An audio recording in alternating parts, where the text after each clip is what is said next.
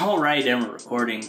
Hey gang, Andy here, and welcome back to my monthly update videos for this, November 2017. Woo! So it's been a while since I've done some of these monthly update videos. For those of you who haven't seen it, or haven't seen it in a while, in these monthly update videos I'm going to be going over some personal life stuff as well as YouTube stuff. Let's start off with the monthly update videos themselves. So, as you guys know, at the beginning of 2017, I decided to get rid of the monthly update videos, mostly because I was afraid of their overall shelf life, but I was doing some video cleaning earlier. I typically do that for some of my old videos, go back in, change title, tags, description, stuff like that, just to make it a bit more searchable for you guys to find stuff and just to do an overall cleanup for stuff.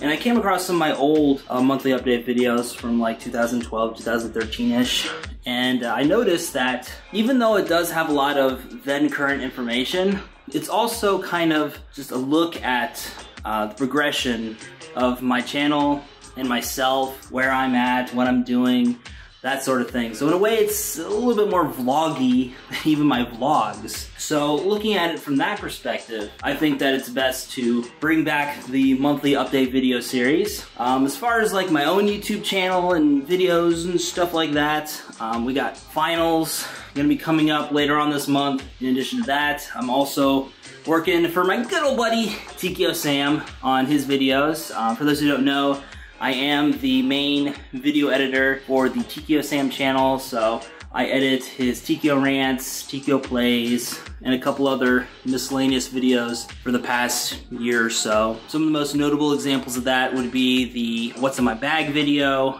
and the, at the time of recording, recent video for Halloween 2017, which I put a lot of effort in that video, and I'm really pleased with the response that it's gotten from the TkyoSam fam. Really put a lot of love and troop and spraying into that one. With all that being said, as far as like my own videos goes, at least with this month anyway, I don't really know what else I'm gonna be putting out. I still have a couple videos from the archives that are scheduled out to like mid-November. It's not like you're gonna see nothing from me, but I'm gonna be pretty busy for the next month or two. It's just gonna be a busy old time for the old AndySan Samadeshta. For those who don't know, I'm wearing one of Solid Monster's t-shirts. I'm wearing this to celebrate 10 years of the Solid Monster Sounds Off podcast. So moving on from that into some more personal news. I'll be honest with you guys, I've been going through some really tough shit for the past couple weeks now.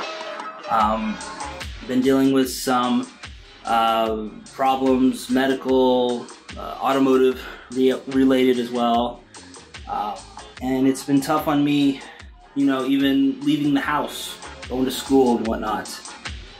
It's just made it very difficult on me mentally, emotionally, all that stuff. And thankfully the medical and the automotive stuff has been taken care of, so that's a big weight off my chest. And things are starting to look up again. You know, I'm feeling a lot better. So if you couldn't tell from the earlier stuff, but the fact remains is that I do have these anxiety issues, and they sometimes just show up. You know, it's very hard to track when these things happen. It's not just well, I'm going through something, so, you know, it's not like being traditionally sick where it's like, I got the flu, shucks, I'll just stay inside, drink some water, tea, orange juice, whatever, and just kind of wait it out. These things can happen just for random stuff. Like, I think this recent anxiety episode happened because of the car issues, and also had a little bit of a medical issue. It wasn't anything life-threatening, so you don't have to worry about it, but I was sick for about a week, and the sickness and the whole car issue and everything kind of compounded into a whole bunch of stress that really fucked up my sleep schedule, to be honest with you. So that compounded things even more, and I just became a fucking ball of nerves, basically. So thankfully now the sickness is gone, the car is fixed, and, you know, getting ready to kick ass again at school. So I'm going to be talking to a therapist, hopefully this week, trying to get something scheduled. But this time of the year it's pretty difficult because I'm not the only one going through these issues, especially during this time, you know, finals coming up and whatnot. So I gotta talk with my therapist, let them know what's going on, why I haven't been to school, and stuff like that. And hopefully I can talk to my teachers and we can work something out. Because, you know, the reason that I'm not doing well in school isn't because I don't know the material or the material's too hard, you know, I gotta get a tutor or something like that.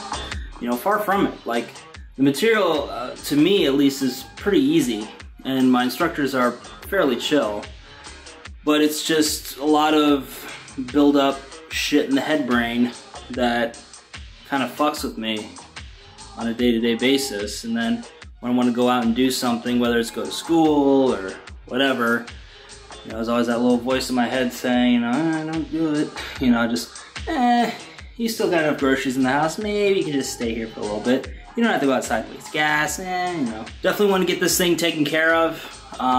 Get myself set up on a path of success. Something I know I can do. Get my degree, get that paper, and move on to the next chapter in my life. And speaking of which, since I'm on the GI Bill, it's a little bit more difficult for me to study abroad than it would be if I was just on like a normal scholarship or grants or however else you go to college.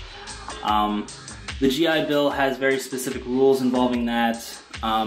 It can cover international schools, but the amount that it covers varies depending on the school, country, all that kind of stuff. So I didn't want to end up owing the school money because I wanted to study abroad, and plus BAH may or may not be offered outside of the country, so that's another risk I'd be having to take in just simply transferring to an international school.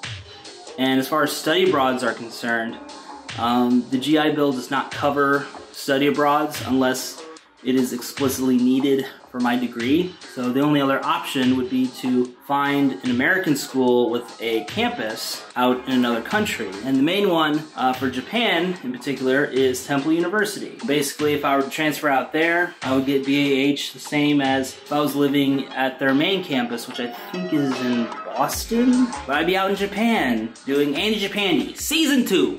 Being able to collaborate a bit more directly with Sam and others. Hopefully being able to get out more good videos, not just on my channel, but his channel as well. And just doing good things, man, because I feel like things aren't really clicking out here in Kalamazoo, Michigan. You know, in a lot of ways, it's basically a scaled up version of my hometown, which is, it's nice to visit, but as far as living there again, just really isn't a viable option for me at this point. So, before I go though, there is one little bit of kind of YouTube-y news that I wanted to cover. I noticed that my Andy Edit channel has been taken down from YouTube. The reason behind it, I'm not entirely sure. YouTube just said that the channel violated some kind of TOS agreement or something like that.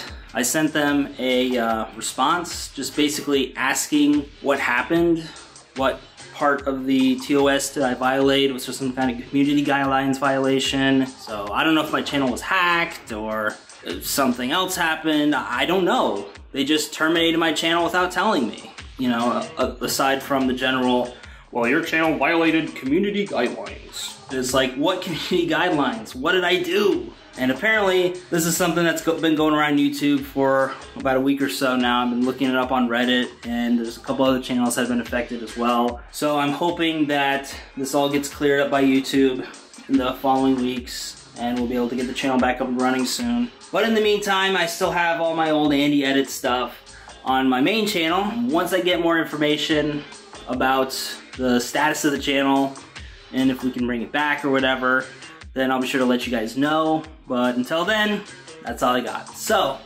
with that said, this is TheAndySan, signing for now. And as always, we'll see you next time. Catch you later, guys. Bye. Never been so